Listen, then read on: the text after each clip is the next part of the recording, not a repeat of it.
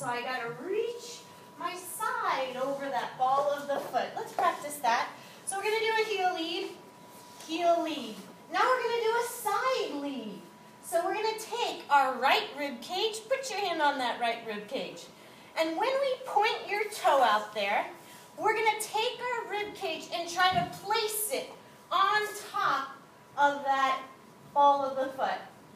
Okay, so we have slowly point, side lead. So we get up there and put the stretch open that rib cage and put it right over the foot. Ready? And slowly rib cage and over. Let's do it again. Slowly rib cage and over. That'll help you stack all the blocks up onto your toe. You're going to reach your side over that. And as you get onto that foot, your toes have to turn. Your nose and your toes have to turn. So you go brush, put the foot there, nose and toes turn. Good.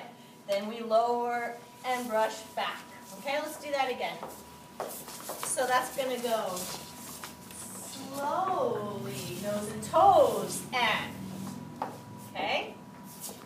Ladies, we have back on our right foot towards diagonal center. This is a very, very small side step here. Okay? You're going to learn another technique on that in a minute. But right now we're going to make it side, very small, and we're going to brush our foot through. So why don't we start with that?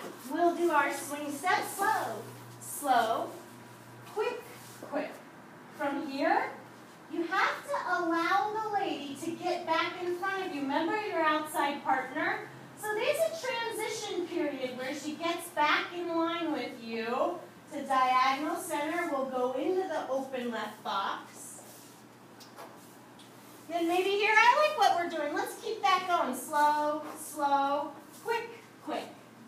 Okay, so now I sandwiched you.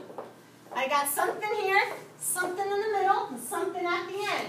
I got the swing step in the front, the open left box in the middle. We did the continuity magic.